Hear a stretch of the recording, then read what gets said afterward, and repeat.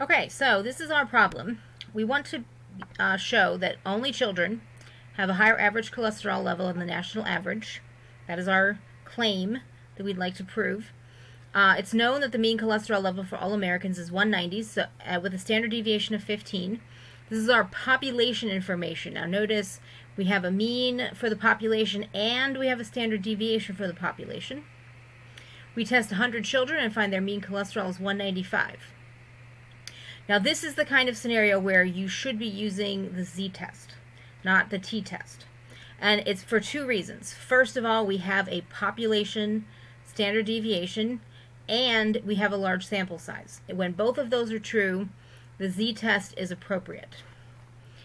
We want to conduct a hypothesis test and our significance level is 0.01. Now we have no raw data for this. All we have is the summarized data. But I'm going to show you how to calculate this in Minitab. So if we go to Minitab, again, no data, but it doesn't matter. We're going to go to Stat, Basic Statistics, and we're going to select one sample Z. We're going to go to our drop-down box and we're going to select Summarize Data since we don't have the raw data. The sample size was stated to be 100. The sample mean was stated to be 195. The known, now notice it says right here, it's reminding you, the known standard deviation. This is not the standard deviation from the sample. This is the population standard deviation. This is our 15. We're going to perform a hypothesis test. The hypothesized mean is 190. And we're going to go to our options. The confidence level, if alpha is 0.01, the confidence level is 99. And we want to establish that the cholesterol levels are higher in only children. So that means we need to select mean greater than. And then we're going to hit OK. And so here's our calculation. Here's our hypothesis test. The null hypothesis is the mean is equal to 190.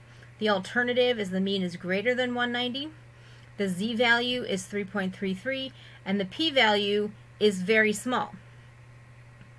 Now, if you look at my other videos where I did the same problem in Excel or the TI-84 calculator, you know that the p-value is 0.0004, which rounds to basically 0 if you only take it to 3 decimal places. But regardless, this is a small p-value which is less than 0.01, and therefore we can reject the null hypothesis, and this provides support for the alternative. Remember, the p-value is essentially saying that the likelihood that we could obtain a sample like this under the assumption of the null hypothesis is very small. It is this p-value. And therefore, because this is an unlikely result if the null is true, we conclude that this is support for the claim that the null is false. The support for the claim that, in fact, cholesterol levels are indeed higher in only children.